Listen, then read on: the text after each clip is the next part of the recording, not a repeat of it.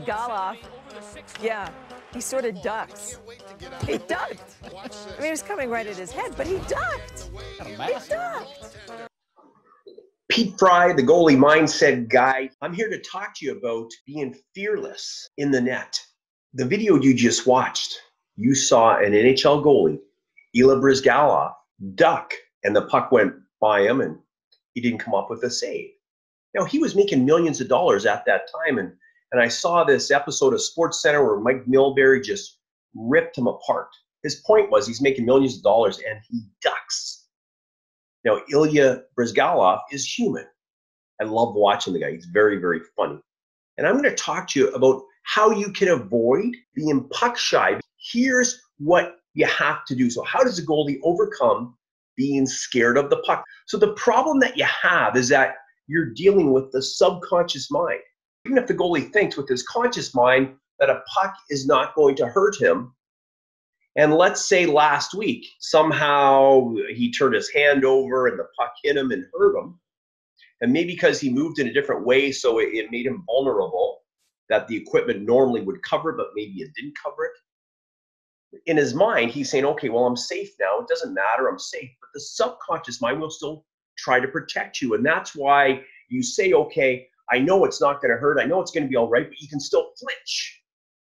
Because it's your subconscious mind which is causing that flinching. Similar to when you watch a scary movie.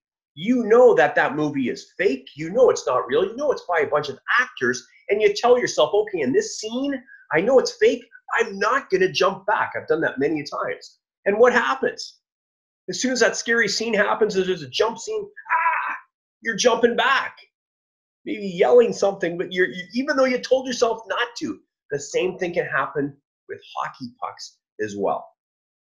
Now, so here are 5 things that you can do that will overcome this, working with the subconscious mind, working with the conscious mind, and working with the physical. We're going to work with those 3 things. Here's what you're going to do. Firstly, let's put your conscious mind to ease. What I mean is go through your equipment, your glove, your blocker, your chest protector, your helmet, your neck protector, all the key stuff, and just ensure that it is really, really good and really, really safe. That's the first thing. So you're putting your conscious mind at ease.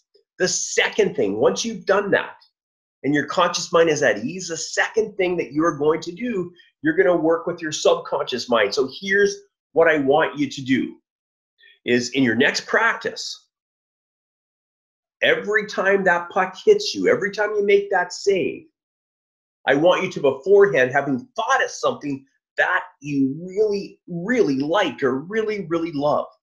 It could be a certain food you really like. It could be the game Fortnite, maybe. But something, maybe a toy that you got when you were younger, when you were a kid. When you think of it, it brings you joy. Something like that. And then every time that puck hits you, I want you to think of that something that you really, really like, or that's something that you really, really love for the whole practice. And what that will do, that will start to connect pleasure again to when the puck hits you, to when it makes contact with you. So you're working with your subconscious mind. So that'll be the second thing to do. The third thing to do is you need to work with the physical part as well. I remember a former client of mine, he was playing with the Boston Bruins at the time, and he broke his finger. And so he broke his finger, and what happened, even though the finger started to repair itself and get better, when he would play in games or practices the next few weeks, even though he told his conscious mind, I'm going to be all right, he would still flinch. And so physically, here's what he did. When the puck was shot, he would go a little lower in stance.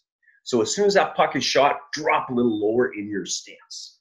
So you're moving into it instead of flinching away from it. So you're moving into it. So 3 is you do the physical part. And 4, be aware of your breathing. That will take your mind off of it. Be aware of your breathing. And 5, smile. When the puck is shot and you're making that save, smile. That is the 5th thing that you are going to do. Those are the 5 key things. Okay, remember, number 1, go through, do that equipment check.